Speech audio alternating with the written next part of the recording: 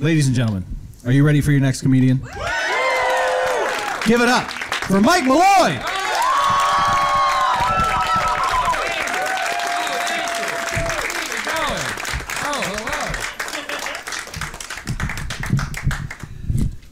Hi. Glad to be here. My name is Mike. I'm a big sports fan. You guys like sports, huh? Love the sports. Here's one thing about sports that doesn't make sense to me, though, is sports jerseys. That's pretty silly when you look at that objectively, because that's just some young boy's work shirt, right?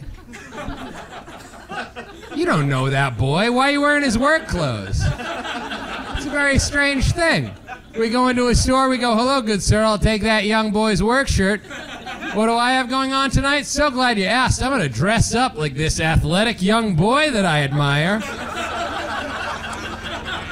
I'm going to show up at his job. I'm going to show up at his place of business. Dress like him.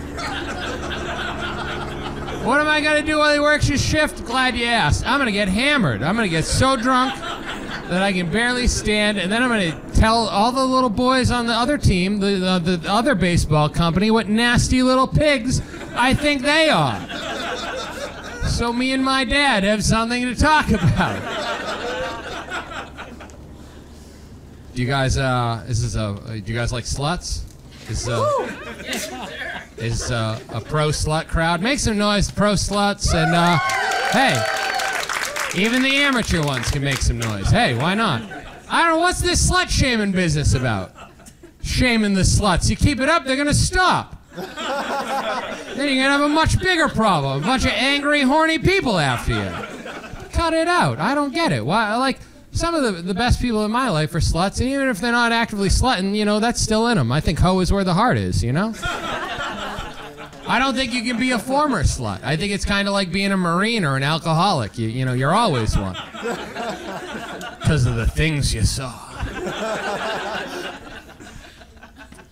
All the best women in history were sluts. Look at the history books. You know, you got Cleopatra. And all the other women they wrote about in the history books. You know the ones. No, like, I think about, like, the Salem witch trials, and I think, like, the worst thing about the Salem witch trials, how many baddies we lost. We lost a lot of them. You know. Why is she floating to the top? She's got fat titties, bro. She's got a fat ass. That's buoyancy. It's not witchcraft. Get a physics book, you dumb pilgrim. And I don't understand these guys that they have daughters, and they're like, I hope my daughter's not a slut. First of all, none of your business. Second, why? You want a loser-ass daughter that lives with you till she's 40, gets no buns? Sounds terrible. Get her out of the... I love that I'm filming this while a fucking helicopter is right above me. It's absolutely exactly what I wanted. Planned it. Planned for this to happen. So none of this 30 seconds counts of the 4 minutes and 45 seconds you told me to have prepared.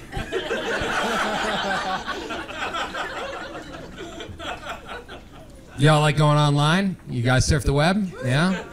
Love it. They got everything on there, right? I like going on this page, Wikipedia. You guys go on there? Oh, man. I'm almost finished with it.